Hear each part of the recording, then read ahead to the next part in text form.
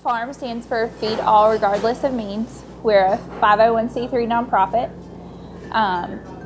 which means we don't have set prices. But when the customer comes in, they can pick a plate size based on how hungry they are.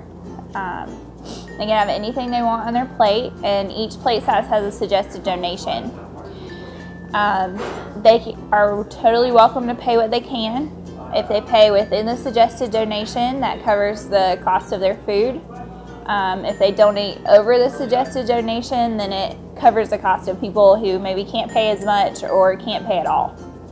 Cooking a new menu every day is something that I've done before in fine dining restaurants in different styles, particularly for a lunch menu. I think what's unique about the food here is that we have a combination of fresh foods that we try to get daily from as many local sources as we can, but we also have to balance our budget because our mission is to make sure people get fed.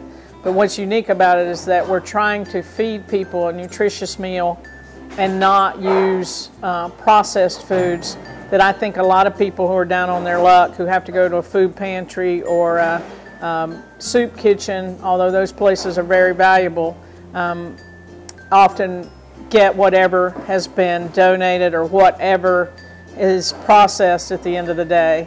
And I'm not sure that that's always the most empowering to make you feel like you can participate in having a good meal with other people who are enjoying it too. I think what I've realized the most is that it's just a really great idea and something that's really needed in this community. It's not just providing food to people in need, but creating a space where they can come and be together and have a sense of community here.